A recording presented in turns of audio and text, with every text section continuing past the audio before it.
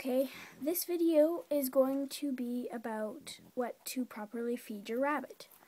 Okay, what I recommend doing every single day is giving your rabbit some vegetables and fruit, like you can see here. Lettuce is really good for them. Some fruits for treats are good too. Also, the most important part of a rabbit's diet is probably hay, so Timothy hay, like you see right over here. It's like alfalfa hay or something. Timothy alfalfa. But yeah, it's hay in general, basically grass hays. They're good for rabbits. How much you can use to put hay in so it doesn't make too much of a mess is like a hay rack like this. Also what you would want to feed your rabbit is some pellets.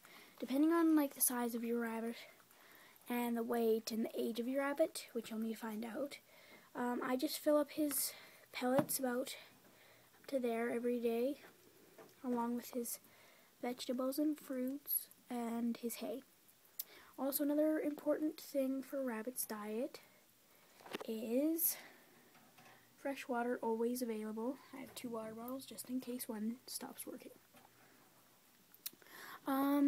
Okay, water bottles need to be refilled every day,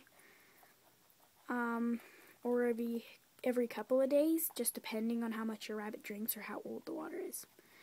Also, only give your rabbit either clean tap water or bottled water or whatever that's clean. Don't get it from a river or lake or something, because you never know what's happened to that water.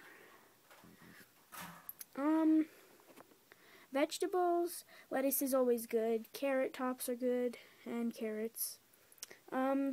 These acidic fruits like pineapple and oranges, you should only feed like 1 piece every few days because you don't want to get too much acid, otherwise it can hurt their tummies.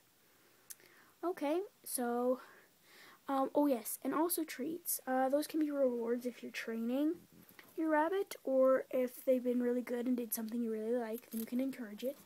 And don't feed treats all the time, because they are not healthy for rabbits.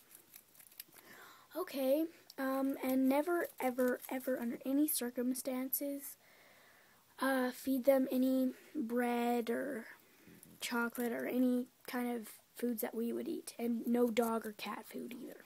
Only rabbit. And I recommend Timothy hay and Timothy pellets, because they're a little bit less fatty. Okay, well, thank you for watching this video. Leave me some comments, and I'll try to get back to you. Bye.